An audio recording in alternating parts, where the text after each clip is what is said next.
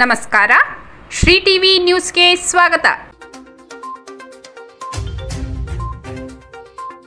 ಕಾಡಂಚಿನ ಗ್ರಾಮಗಳಲ್ಲಿನ ಸಮಸ್ಯೆ ಪರಿಹಾರಕ್ಕೆ ಒತ್ತಾಯಿಸಿ ಜಿಲ್ಲಾ ಉಸ್ತುವಾರಿ ಸಚಿವರಾದ ವೆಂಕಟೇಶ್ ರವರಿಗೆ ರೈತರಿಂದ ಮನವಿ.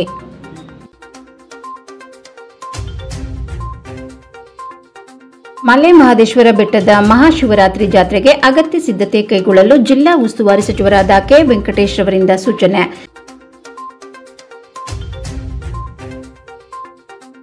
ಎಂವೈಎಫ್ ಆಂಗ್ಲ ಮಾಧ್ಯಮ ಶಾಲೆಯಲ್ಲಿ ಸ್ಮಾರ್ಟ್ ಕ್ಲಾಸ್ ಉದ್ಘಾಟನೆ. ಸಿದ್ಧಾರ್ಥ ಇಪೋ ಕ್ಯಾಂಪಸ್ ಆಂಗ್ಲ ಮಾಧ್ಯಮ ಶಾಲೆಯ ವಾರ್ಷಿಕೋತ್ಸವ ಕಾರ್ಯಕ್ರಮ.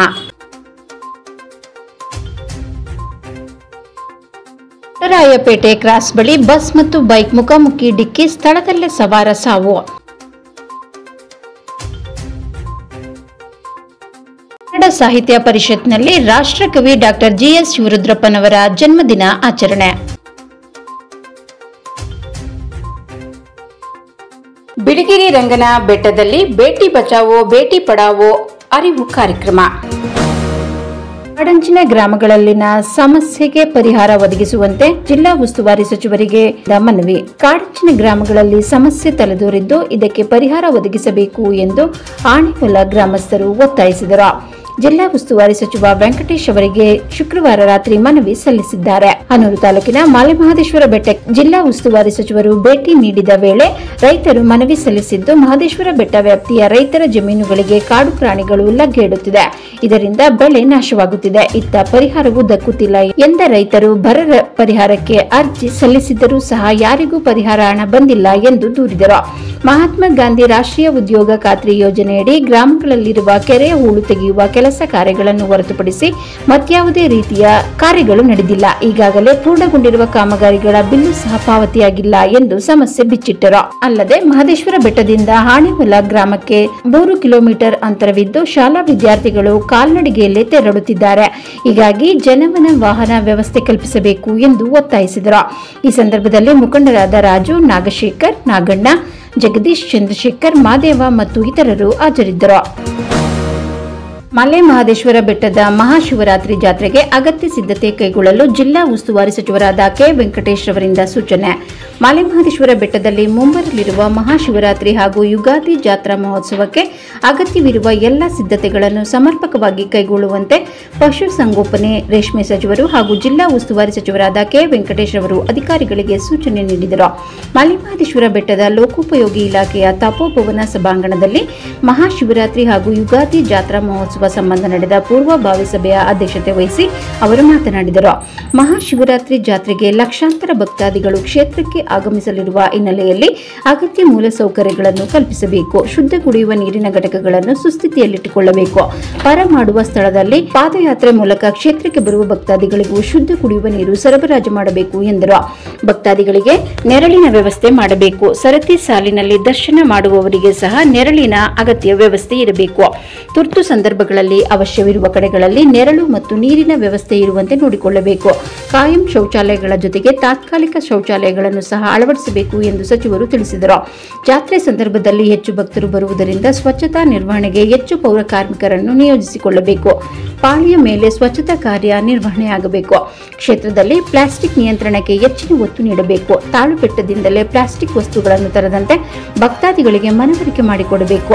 ಪ್ಲಾಸ್ಟಿಕ್ ನಿಯಂತ್ರಣದ ಕುರಿತು ಜಾಗೃತಿ ಮೂಡಿಸುವ ಕೆಲಸವನ್ನು ನಿರ್ವಹಿಸಬೇಕು ಎಂದು ಅಧಿಕಾರಿಗಳಿಗೆ ನಿರ್ದೇಶನ ನೀಡಿದರು. ಭದ್ರತೆಗಾಗಿ ಪೊಲೀಸ್ ನಿಯೋಜನೆ, ವಿದ್ಯುತ್ ದೀಪಾಲಂಕಾರ, ನಿರಂತರ ವಿದ್ಯುತ್ ಪೂರೈಕೆಯಂತಹ ವ್ಯವಸ್ಥೆ, ಸಾಂಸ್ಕೃತಿಕ ಕಾರ್ಯಕ್ರಮಗಳ ಆಯೋಜನೆ, ಇತರ ಅಗತ್ಯ ಕ್ರಮ ವಹಿಸಬೇಕೆಂದು ಜಿಲ್ಲಾ ಉಸ್ತುವಾರಿ ಸಚಿವರಾದ ವೆಂಕಟೇಶ್ ರವರು ತಿಳಿಸಿದರು. ಸಾಲೂರು ಶ್ರೀಗಳಾದ ಶಾಂತಮಲ್ಲಿಕಾರ್ಜುನ ಸ್ವಾಮೀಜಿ, ಶಾಸಕರಾದ ಎಂಆರ್ ಮಂಜುನಾಥ್, ಜಿಲ್ಲಾಧಿಕಾರಿ ಶಿಲ್ಪಾನ, ಜಿಲ್ಲಾ ಪಂಚಾಯತ್ ಮುಖ್ಯ ಕಾರ್ಯನಿರ್ವಾಹಕ ಅಧಿಕಾರಿ ಆನಂದ್ ಪ್ರಕಾಶ್ ಮೀನಾ, ಹೆಚ್ಚುವರಿ ಜಿಲ್ಲಾ ಪೊಲೀಸ್ ವರಿಷ್ಠಾಧಿಕಾರಿ ಉದೇಶ್, ಮಲೆಮಹದೇಶ್ವರ ವನ್ಯಜೀವಿ ವಿಭಾಗದ ಅರಣ್ಯ ಸಂರಕ್ಷಣಾಧಿಕಾರಿ ಡಾಕ್ಟರ್ ಸಂತೋಷ್ ಕುಮಾರ್, ಶ್ರೀ ಮಲೆಮಹದೇಶ್ವರ ಸ್ವಾಮಿ ಕ್ಷೇತ್ರ ಅಭಿವೃದ್ಧಿ ಪ್ರಾಧಿಕಾರದ ಉಪ ಕಾರ್ಯದರ್ಶಿಯವರಾದ ಚಂದ್ರಶೇಖರ್, ತಹಶೀಲ್ದಾರ್ ಮಂಜುಳಾ ಸೇರಿದಂತೆ ವಿವಿಧ ಇಲಾಖೆಗಳ ಜಿಲ್ಲಾ ಮಟ್ಟದ ಅಧಿಕಾರಿಗಳು ಸಭೆಯಲ್ಲಿ ಉಪಸ್ಥಿತರಿದ್ದರು.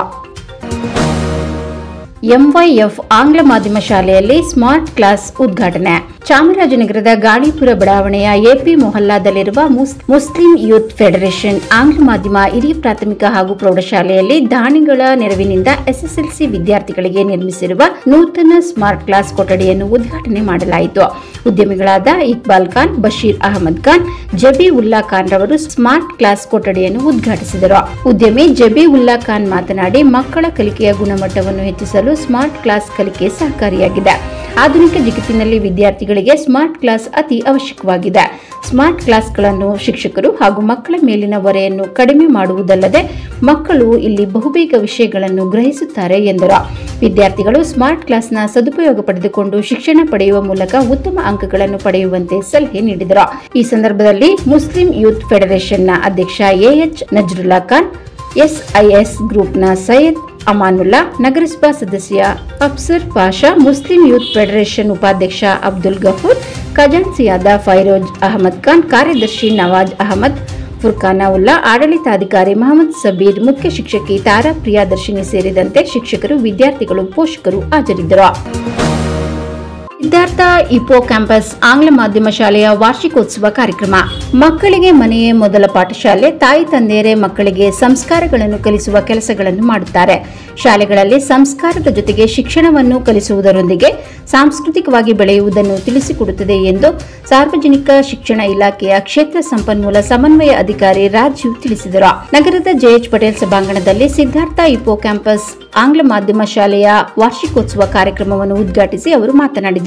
ಜನರಲ್ಲಿ ಒಂದು ತಪ್ಪು ಭಾವನೆ ಇದೆ, ಮಕ್ಕಳನ್ನು ದೊಡ್ಡ ಶಾಲೆಗಳಿಗೆ ಸೇರಿಸಿದರೆ ಉತ್ತಮ ವಿದ್ಯಾಭ್ಯಾಸ ಸಿಗುತ್ತದೆ ಎಂದು. ವಿದ್ಯಾರ್ಥಿಗಳನ್ನು ಚಿಕ್ಕ ಶಾಲೆಗಳಲ್ಲಿಯೂ ಹೆಚ್ಚು ಅಂಕ ಪಡೆಯಬಹುದು. ಮಕ್ಕಳಿಂದ ಉತ್ತಮ ಶಿಕ್ಷಣವನ್ನು ನೀಡಿದರೆ ಎಲ್ಲಾ ಶಾಲೆಯ ಮಕ್ಕಳು ಹೆಚ್ಚು ಅಂಕ ಪಡೆಯಬಹುದು ಎಂದು ತಿಳಿಸಿದರು.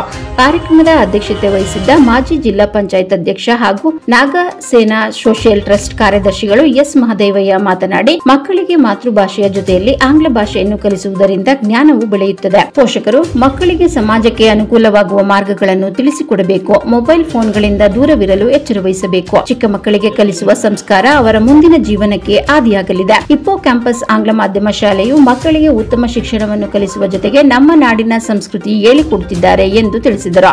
ಸಿದ್ಧಾರ್ಥ ಪದವಿ ಕಾಲೇಜು ಪ್ರಾಂಶುಪಾಲರಾದ ಮಹದೇವ ಸ್ವಾಮಿ ಎನ್ ಮಾತನಾಡಿ, ವಿದ್ಯಾರ್ಥಿಗಳು ಹೆಚ್ಚಿನ ವಿದ್ಯಾಭ್ಯಾಸಕ್ಕೆ ಹೊರ ಜಿಲ್ಲೆಗಳಿಗೆ ಹೋಗುವುದು ಹೆಚ್ಚಾಗಿದೆ. ಅವರಿಗೆ ನಮ್ಮ ಜಿಲ್ಲೆ ಎನ್ನುವ ಮನೋಭಾವ ಬೆಳೆಯಬೇಕು. ಎಲ್ಲಾ ಕಾಲೇಜುಗಳಲ್ಲಿಯೂ ಶಿಕ್ಷಣ ಒಂದೇ ಇರುತ್ತದೆ. ಮನೆಯವರಿಗೆ ತೊಂದರೆಯಾಗದ ರೀತಿಯಲ್ಲಿ ಶಿಕ್ಷಣ ಕಲಿತರೆ ನಿಮ್ಮ ಕುಟುಂಬದ ಸದಸ್ಯರು ಸಂತೋಷ ಪಡುತ್ತಾರೆ ಎಂದು ತಿಳಿಸಿದರು. ಸಿದ್ಧಾರ್ಥ ಪದವಿ ಪೂರ್ವ ಕಾಲೇಜು ಪ್ರಾಂಶುಪಾಲರಾದ ರಂಗಸ್ವಾಮಿ, ಸಿದ್ಧಾರ್ಥ ಇಪೋ ಕ್ಯಾಂಪಸ್ ಮುಖ್ಯ ಶಿಕ್ಷಕಿ ಶ್ರುತಿ ಮಾತನಾಡಿದರು. ಈ ಸಂದರ್ಭದಲ್ಲಿ ಎನ್ ಶಿವಕುಮಾರ್, ಮಹೇಶ್ ಕುಮಾರ್, ಸಿಕೆ ಮಂಜುನಾಥ್, ಉದ್ಯಮಿ ಮಹದೇವು, ಶ್ರೀರಾಮಚಂದ್ರ ವಿದ್ಯಾಸಂಸ್ಥೆ ಮಹೇಶ್, ಇಪೋ ಕ್ಯಾಂಪಸ್ ಶಿಕ್ಷಕರಾದ ಮಂಜು, ಶಶಿಕಲಾ, ಸುಪ್ರಿಯಾ, ಶೋಭಾ, ಪವಿತ್ರ ಹಾಜರಿದ್ದರು. ಮಕ್ಕಳಿಂದ ಸಾಂಸ್ಕೃತಿಕ ಕಾರ್ಯಕ್ರಮ ನಡೆಯಿತು. ರಾಯಪೇಟೆ ಕ್ರಾಸ್ ಬಳಿ ಬಸ್ ಮತ್ತು ಬೈಕ್ ಮುಖಾಮುಖಿ ಡಿಕ್ಕಿ, ಸ್ಥಳದಲ್ಲೇ ಸವಾರ ಸಾವು. ಶುಕ್ರವಾರ ರಾತ್ರಿ 10 ಗಂಟೆ ಸಮಯದಲ್ಲಿ ಚಾಮರಾಜನಗರ ತಾಲೂಕಿನ ದೊಡ್ಡರಾಯಪೇಟೆ ಕ್ರಾಸ್ ಬಳಿ ಬಸ್ ಹಾಗೂ ಬೈಕ್ ನಡುವೆ ಭೀಕರ ಅಪಘಾತವಾಗಿದೆ. ಸ್ಥಳದಲ್ಲೇ ಬೈಕ್ ಸವಾರ ಸಾವನ್ನಪ್ಪಿದ್ದಾನೆ. ಮೃತಪಟ್ಟ ಸವಾರ ಚಾಮರಾಜನಗರ ತಾಲೂಕಿನ ಕಣ್ಣೆಗಾಲ ಗ್ರಾಮದ ಅಶೋಕ್ ಎಂಬಾತ ಮೃತಪಟ್ಟ ವ್ಯಕ್ತಿ ಎಂದು ಗುರುತಿಸಲಾಗಿದೆ. ಇನ್ನು ಮೃತದೇಹವನ್ನು ಮರಣೋತ್ತರ ಪರೀಕ್ಷೆಗಾಗಿ ಚಾಮರಾಜನಗರ ವೈದ್ಯಕೀಯ ಆಸ್ಪತ್ರೆಯಲ್ಲಿ ಇಡಲಾಗಿದೆ. ಈ ಸಂಬಂಧ ಚಾಮರಾಜನಗರ ಸಂಚಾರಿ ಪೊಲೀಸ್ ಠಾಣೆಯಲ್ಲಿ ಪ್ರಕರಣ ದಾಖಲಾಗಿದೆ. ಕನ್ನಡ ಸಾಹಿತ್ಯ ಪರಿಷತ್ನಲ್ಲಿ ರಾಷ್ಟ್ರಕವಿ ಡಾಕ್ಟರ್ ಜಿಎಸ್ ಶಿವರುದ್ರಪ್ಪನವರ ಜನ್ಮದಿನ ಆಚರಣೆ.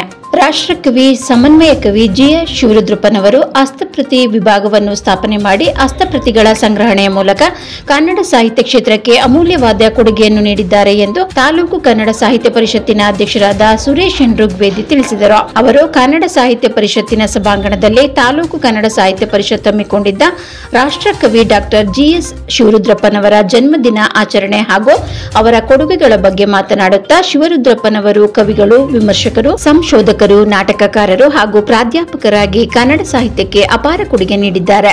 ಅವರ ಭಾವಗೀತೆಗಳು ಜಗತ್ತಿನ ಎಲ್ಲೆಡೆ ಮನಸೂರೆಗೊಂಡಿವೆ. ಅವರ ಭಾವಗೀತೆಗಳ ಸೌಂದರ್ಯ ಪ್ರಜ್ಞೆ, ಪ್ರಕೃತಿ ಚಿಂತನೆ ಮರೆಯಲಾಗದು.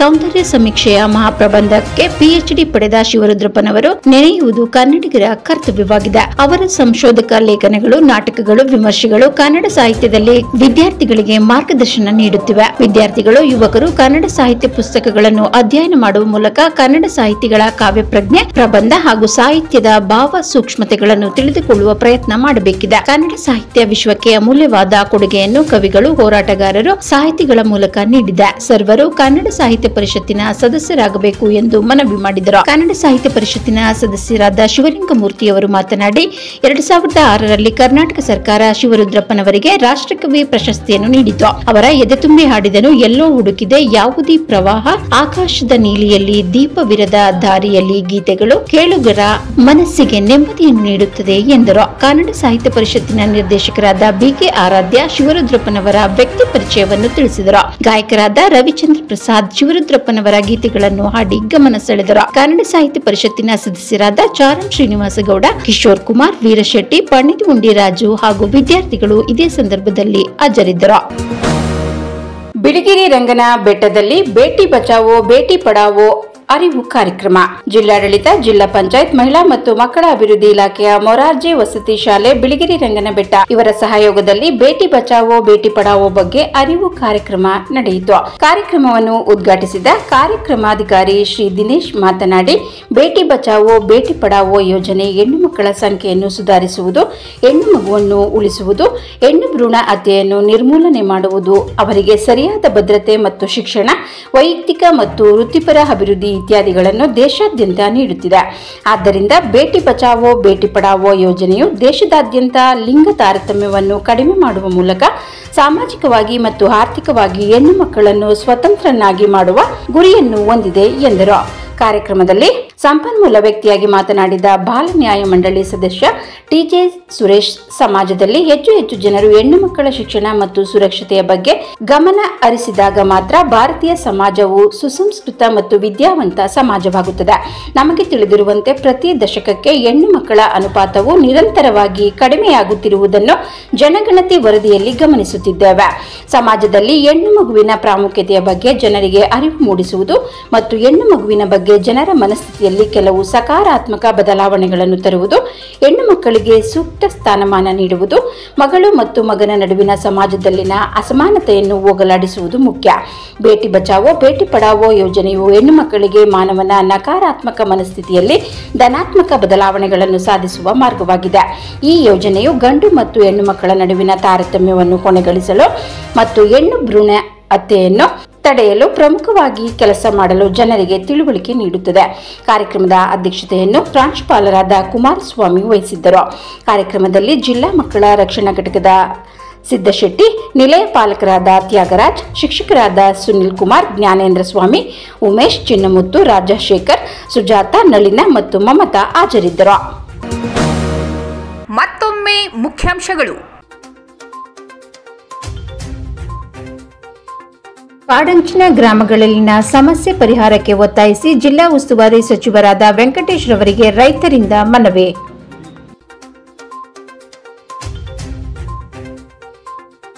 ಮಲೆ ಮಹದೇಶ್ವರ ಬೆಟ್ಟದ ಮಹಾಶಿವರಾತ್ರಿ ಜಾತ್ರೆಗೆ ಅಗತ್ಯ ಸಿದ್ಧತೆ ಕೈಗೊಳ್ಳಲು ಜಿಲ್ಲಾ ಉಸ್ತುವಾರಿ ಸಚಿವರಾದ ಕೆ ವೆಂಕಟೇಶ್ ರವರಿಂದ ಸೂಚನೆ.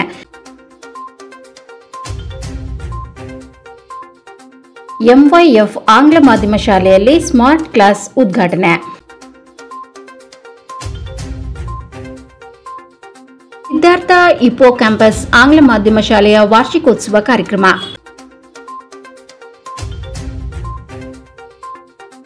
ರಾಯಪೇಟೆ ಕ್ರಾಸ್ ಬಳಿ ಬಸ್ ಮತ್ತು ಬೈಕ್ ಮುಖಾಮುಖಿ ಡಿಕ್ಕಿ, ಸ್ಥಳದಲ್ಲೇ ಸವಾರ ಸಾವು. ಕನ್ನಡ ಸಾಹಿತ್ಯ ಪರಿಷತ್ನಲ್ಲಿ ರಾಷ್ಟ್ರಕವಿ ಡಾಕ್ಟರ್ ಜಿಎಸ್ ಶಿವರುದ್ರಪ್ಪನವರ ಜನ್ಮದಿನ ಆಚರಣೆ. ಬಿಳಿಗಿರಿ ರಂಗನ ಬೆಟ್ಟದಲ್ಲಿ ಬೇಟಿ ಬಚಾವೋ ಬೇಟಿ ಪಡಾವೋ ಅರಿವು ಕಾರ್ಯಕ್ರಮ. ಧನ್ಯವಾದಗಳು.